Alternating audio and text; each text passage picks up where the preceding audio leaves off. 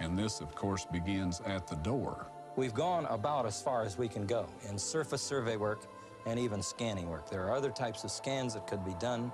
I don't know that it would be that helpful, really, to get more scans. What we really need now is excavation. But I would say that each one of these positive steps does point directly identifying this formation as containing remains of Noah's Ark. But the final proof of the pudding ultimately must come from excavation. We're delighted with the results, and at this point in time, personally, I can look anybody in the eye and say that this boat-shaped formation in eastern Turkey is actually the remains of Noah's Ark. It is human nature to want to know our origins and to fill in the blanks of unwritten history. To justify spiritual beliefs, many have tried to confirm the existence of God with black and white facts. While there is factual evidence that the remains of a boat are buried on Ron's Mountain, there's nothing conclusive to prove that it's the fabled Ark. Then again, there's nothing conclusive to prove that it isn't. In terms of the importance of the location of Noah's Ark and the identification of it, I would say make three main points. First of all, as one goes through the history of the human race in the Bible, this stands as an important historical event, a very transitional event. It's an event that divides two eras in biblical history. So just in terms of history of the race, it's an important event.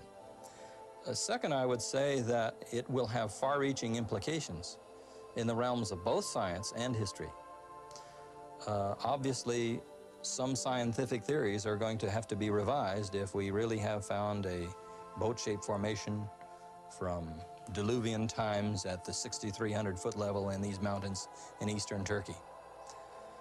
Third, I would say that there is a religious teaching out of it. There's a theology in Genesis 6 to 9, the 3 chapters that cover the flood story, and I would say it reveals two sides of the character of God.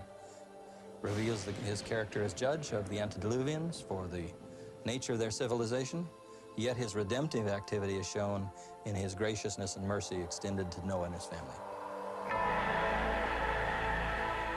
In every generation, there are those who dedicate their lives against all odds to the greater search for knowledge and truth. Before them lay not only the impediments of nature, but the obstructions placed by men unfriendly to their quest. These obstructions are made manifest through deception, misleading information, and political trickery perpetrated often by governments and powerful religious leaders. Overcoming each challenge and facing down every obstacle along the way, the Ron Wyatt expedition has contributed to the world what was formerly considered lost to time and the elements. It is now proclaimed by many to be the final resting place of that legendary Diluvian vessel, the salvation of all life on our small planet, none other than Noah's Ark. In his quest for Noah's Ark, Ron Wyatt discovered an enormous, ancient boat-shaped object partially buried on a mountainside 6,300 feet above sea level. Why is it there is a question for civilization to puzzle over for centuries to come. Why it has taken this long for you and I to learn of the Ark is perhaps a man-made mystery of more pressing significance.